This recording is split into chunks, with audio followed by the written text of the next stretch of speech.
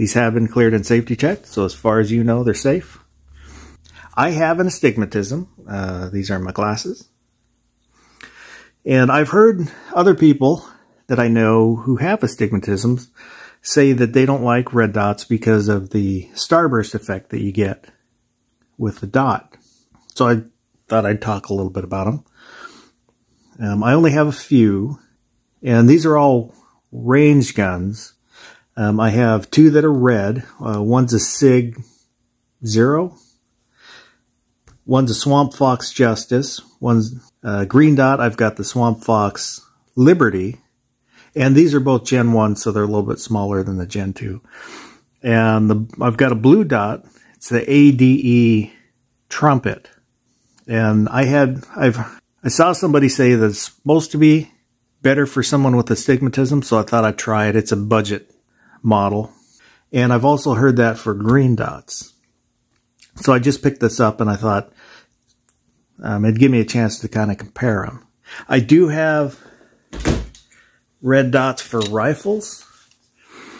And I'll talk about those in a little bit. There's a little bit of a difference here.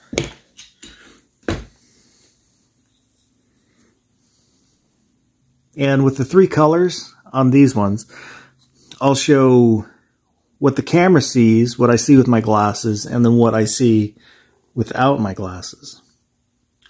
This is the red dot with the glasses, without the glasses.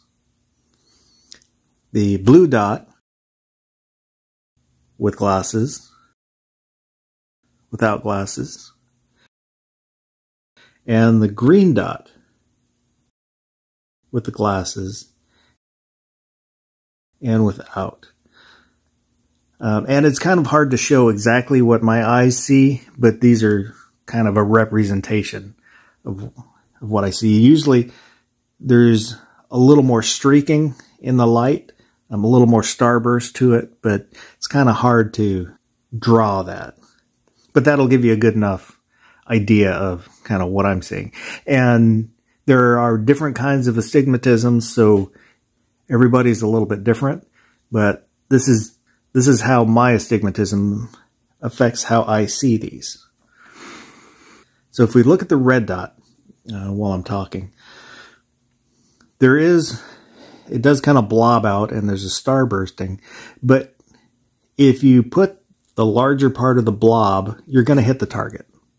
Even though there's a lot of extra visual noise going on, you're still going to hit it. You might not put every shot through the same hole, but if you're target shooting, to me, I'm happy with that. You know, if you're going to shoot steel, you're going to hit the steel. Now with the red, I get the most starbursting, the most flaring. With the blue, it's a little bit less, and with the green has the least amount for me of that starburst effect. But if I compare the red and the green, the center light is about the same size. It's just that light noise, there's more in the red. And it's also affected by the brightness setting. All these pictures were taken with the medium, so kind of right in the middle. By dropping the brightness down, it does reduce that flaring effect. Turning it up brighter increases that quite a bit when it's on the brightest setting. And I had mentioned the dots for the rifles. When I'm using these, I get a lot less of that lens flare effect. That's because it's closer to my eye. If you take a red dot and you're holding it out your normal distance, the dot will have whatever shape it looks like according to your eye. And as you bring it in, at least for me, it tightens back into a dot. Of course, you're not going to shoot it that close, but with the rifles, that dot is closer to your eye, so I have a lot less problem with starbursting and the flaring effect.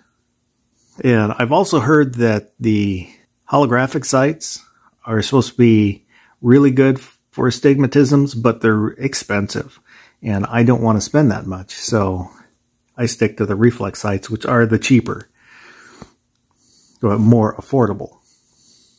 And with the red dots, there is a slight difference when I'm looking at them between like the SIG and the Swamp Fox. The SIG, the dot is a little more distorted than with Swamp Fox, and I'm not sure if that's has to do with the glass or the laser that projects the dot or what. That's just something that I noticed. It's not a huge difference. And again, as long as I put the blob on target, it's going to hit the target. But I don't know, it's just kind of a rambly video, but I just wanted to go through, because if you've ever thought about a red dot and you have an astigmatism, or, you know, green dot or blue dot or whatever, don't be afraid to try it. You can kind of learn how to use it, even with that flaring and that extra noise, especially if it's just going to be for the range. They do, when you have them sighted in and you're used to them, because it takes a little bit of getting used to, because when you bring it up, you're probably going to find you don't see the dot. It's just how you're addressing your sight. And that takes a little bit of getting used to. That's one of the reasons I don't want to use it for my carry guns. I don't want the extra bulk, and I just prefer it to be dead simple. Bring it up, iron sights, you know. But once you have these sighted in, they make it really easy to hit your target. If you wanted to try a dot and you have an astigmatism, so you didn't think you could use it, you can. Just takes kind of getting used to what you're looking at and how to use that. And if you have an astigmatism and you have red dots, what's your experience? Leave a comment. Let me know.